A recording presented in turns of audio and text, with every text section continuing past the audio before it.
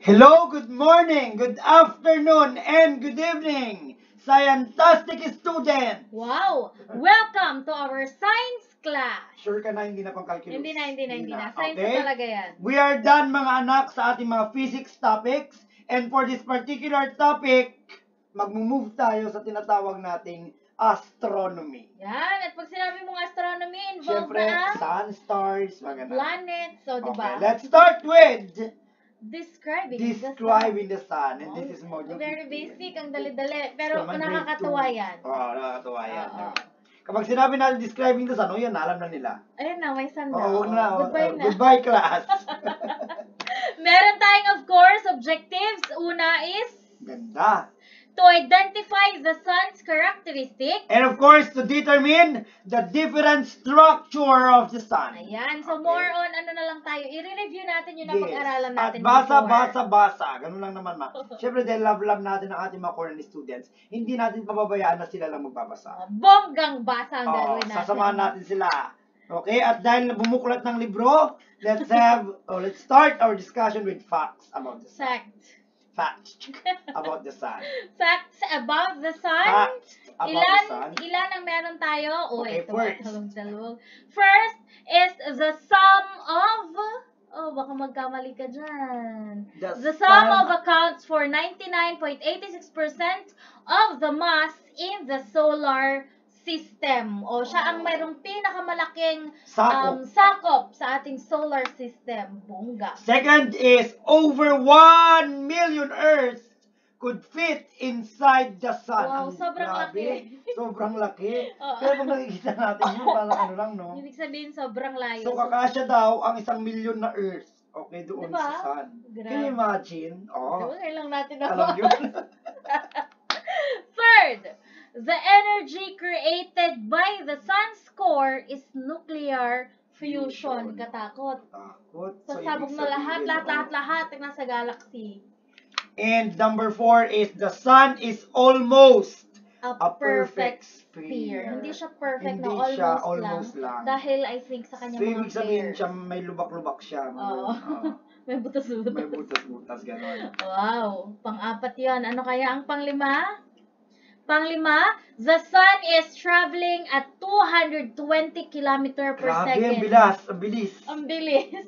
Parang Hindi ko sa atin, ma-imagine. 24 hours yung buong pag-ikot ng sun. Diba? Siya 220 km per second. Ibig sabihin talaga sobrang Ang bilis. Talbog ang ipo-ipo. Number 6, over 1 million Earths could fit inside the sun. Parang naulit. Ganun talaga, naulit eh. Oo, Ulitin nyo na rin lang. It takes 8 minutes for light to reach Earth from the sun. Ang bilis. 8 minutes. So, yung Pasok ng light. bukang liwayway, yung pagpasok ng Earth, ay ng sun, ng liwanag sa Earth natin, 8 minutes lang pala. Grabe ano. Temperature inside the sun can reach 15 million degrees Celsius. Diyos ko! Sobrang init. Talbog ang naksat na inapoy. Ano yun sa Pangasinan? Baka di lang. Atak-tak yabaaw. Atak-tak yabaaw, diba? talbog. And, number 9. The sun is classified as a yellow dwarf star. Ano natin yun? Yes. Elementary pa lang tayo dyan. And of course, number 10, scientific name is Sol. Yung susunod dyan din natin alam. Hindi pa nila alam to. Number 11. Number 11. Ang sun daw ay nakaka-sunburn. totoo naman. Oh. Pumunta ka sa beach na Fun hindi fact. diba?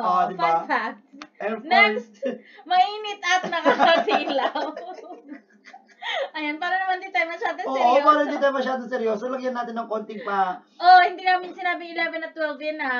Fun fact. Naka-smile siya. Yeah, naka-smile. So, tandaan niyo mga yan, baka isali lahat yun ni Sir San. Nakaka-sunburn, mainit, at nakakasilaw. At nakakatuwa yung spelling nakakasilaw mo, nakakasilaw. Ay, jeje ko lang ng letter A. And, ayan na. Let's go on with the structures of the sun or the atmosphere. We have two parts, the inner parts and of course, the outer parts. Let's start with the inner part. Ayan. Kapag sa inner parts naman natin, meron tayong tatlo. We have the core, radiative zone, and convection zone. So, ano okay. nga ba yung sinasabi nating core? When we say core, Ma'am Tintin, it is the center of the sun where the heat is generated. Diba? Yung kung sa labas nga kung dito nga sobrang init na tayo kumusta naman kung saan nanggagaling? And sabi pa sa aking research, ma'am, ang sun's core, energy is generated by thermonuclear reactions creating extreme temperatures deep within the sun's core. Ang init-init yan. Sobrang init. Yan ang pinakamainit. Okay. And we also have radiative zone, the layer beyond the core, and heat there takes transfer by radiation. Okay. And of course, energy moves slowly outward, Ma'am Tintin, taking more than 170,000 years to radiate through the layer of the sun known as the radiative zone. Wow. Grabe, no? And lastly, we have our convective zone. Convective zone is the layer which is unstable due to convection. And of course, take note, ma'am, na kapag ang tinatawag natin convective zone, energy continues to move toward the surface through convection currents of heated and cold gas in the convection zone. Wow, meron palang mga ganun, no? Hindi lang siya basta simple-simpleng naiinitan ka or mainit, ganun. So, merong mga explanations behind that. And we also have our outer parts, photosphere, chromosphere, corona, pero yan, i-elaborate natin ng bonggang-bongga. Unahin natin si photosphere. Yan ba yung litrato? Iba yun! When we say photosphere, the lowest layer of the sun's atmosphere is the photosphere. It is about 300 miles to 500 kilometers thick. This layer is where the sun's energy is released as light because of the distance from the sun to Earth. Light reaches our planet in about 8 minutes. Kaya na sinabi natin. Ayun. So, the photosphere is also known as the sun's surface. So, it was the first part of scientists started to study. So, yan daw yung pinakaunang pinag-aralan ng mga scientists. Okay. As it can be seen even with our eyes. But of course, warning always wear protection while when looking at the sun. Hindi pwedeng i-direct mo yung mata mong tumitingin sa sun. Kasi nga naman, Ma'am Tintin, everything that occurs in this layer is strongly responsible for what happens in the atmosphere above. So, it is vital to study the photosphere. Yan. So, yan ang pinakaunang pinag-aralan nila. Again, yung reminder natin, Sir Jason, always wear or wag basta-basta tinitingnan directly yung sun natin to protect your eyes. Yes. Lalong-lalo na kapag ano ka? Oo. Ano tawag dito? Contact lens. Yes. And anong kinalaman ng pictures natin dyan? So, yan yung dalawang sample picture ng sun photos from Caesar Observatory processed by Abel de Burgos. The image on the left shows the photosphere, while the image on the right shows the chromosphere, which looks red. Ito yung photosphere, di ba yung picture na black and white? Parang siguro yung inaano niya. And ito yung ating chromosphere. Okay. That's all about photosphere. Yes. Next is chromosphere. The sun's chromosphere appears as a rim of red light during a solar eclipse. Okay. Chromosphere emits very little light because it is of low density. Ayan. So, meron tayong apat. EIT image shows the sun's corona in a different wavelength of ultraviolet light. Chromosphere, ma'am. The chromosphere starts at the coolest point above the sun, which is 4,000 degrees. Okay, coolest. Malamig. Okay. But gets much hotter. Okay, 8,000 degrees. Grabe. So, light of other wavelengths is emitted. And using special filters lets us see this light from the ground. Ito yun, ma'am. Yes, ito. Coolest hanggang sa pinaka-hot. Okay. So, a typical filter is one that looks at the red light emitted by a hydrogen and other instruments are required. A solar physicist need instruments capable of detecting ultraviolet light. Okay. Ayun. So, SOHO carries EIT or Extreme Ultraviolet Imaging Telescope. yun ang ibig So, sabihin ng gumamit EIT. pa sila ng special Telescope. para makita yung mga Tinatawag pag-aaral siyang na yan. EIT, ma'am, o Extreme Ultraviolet Imaging Telescope. Yes. And Of course, we also have Corona. O, hindi yan yung napapanahon ngayon na. Akala ko coronavirus. O, kung hindi yun, ma'am, yun yung suot ng Miss Universe. Sige, yun na nga lang. Mas okay yun. Okay.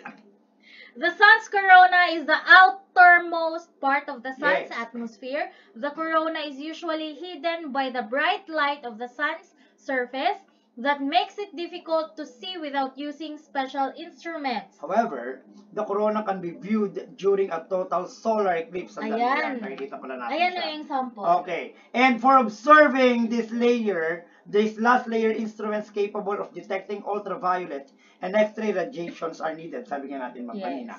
The sun's corona can be seen in visible light, but it is 1 million times fainter than the photosphere and still 1,000 times fainter than the brightest of the sky. Yes. For this reason, ma'am, sun's light emitted from the surface need to be blocked so that we can see the corona at all. Yes. This is why solar eclipses are the perfect opportunity for studying this phenomenon. Yes. Because the photosphere is black and the sky is then also much darker. But we can block the surface of the sun as well with a coronagraph. Ayan. So, yan nga, nakikita lang natin yung bright light sa pinakagilid or sa outer na gilid ng part kapag meron tayong solar eclipse.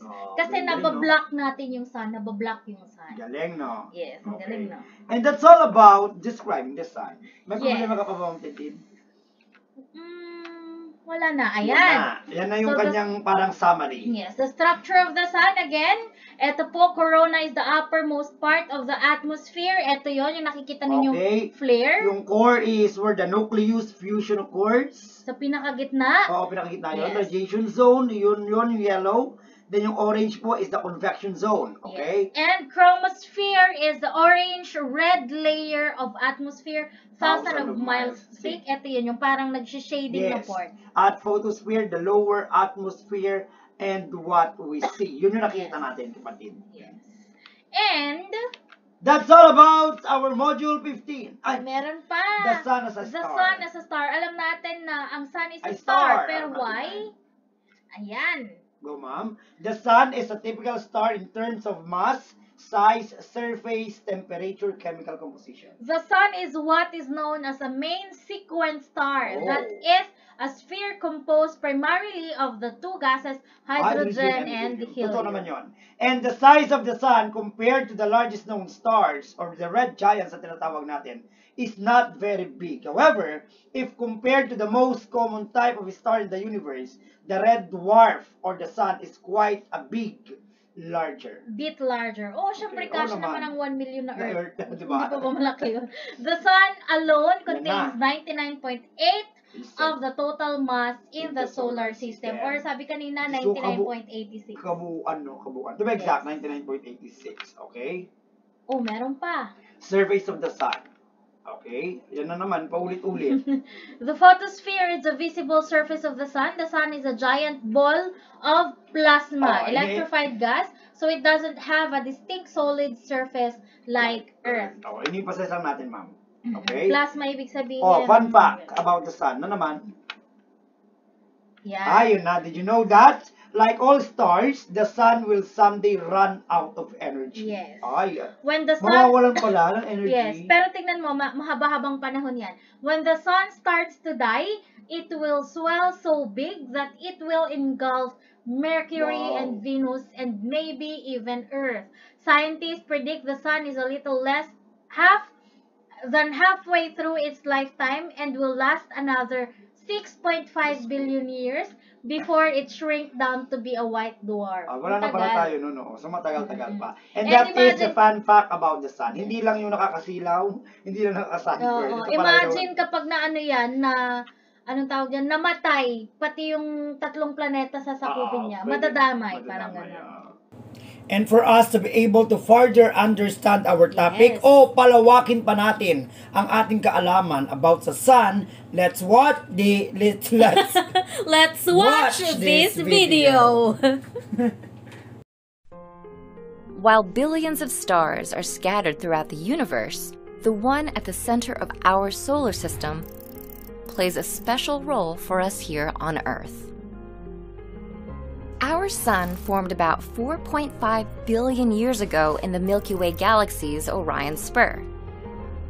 It was born when a cloud of dust and gas, known as a solar nebula, collapsed. And in the middle of this formation, matter condensed into a burning ball of gas that became our sun. The sun's fiery nature, along with a tremendous gravitational pull and an extensive magnetic field, helped it to become the heart of our solar system. The sun can be divided into 6 layers or regions: the corona, the chromosphere, the photosphere, the convective and radiative zones, and the core. In terms of atom count, the sun is about 91% hydrogen, the sun's fuel, 8.9% helium, and 0.1% heavier elements, such as carbon and nitrogen. Due to the sun's extreme temperatures, these elements stay in a gas-like phase called plasma. In the core, temperatures reaching at least 27 million degrees Fahrenheit, combined with the sun's powerful gravity, fuse together hydrogen molecules to create helium.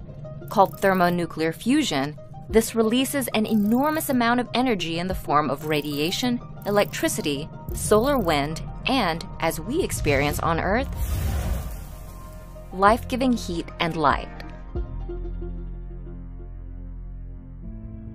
Such volatility is contained thanks to the sun's tremendous gravity. It's strong enough to hold the solar system intact and is primarily due to the sun's size and mass. Our sun is the largest and most massive object in the solar system. It's more than 100 Earths wide and could theoretically fit all 8 planets inside nearly 600 times. It also contains approximately 99.8% of all the mass in the solar system. Because of this mass, the sun has a great pull on the fabric of space, creating a gravitational force that causes nearby planetary bodies to be drawn toward it. This gravitational pull allows the sun to hold together a system of 8 planets, potentially dozens of dwarf planets, at least 170 moons, and countless comets and asteroids. Without the sun's gravity, these celestial bodies would drift off into deep space. Another critical property of the sun is its magnetic field, which encapsulates the entire solar system. Called the Heliosphere, this force field protects the planets from harmful cosmic radiation.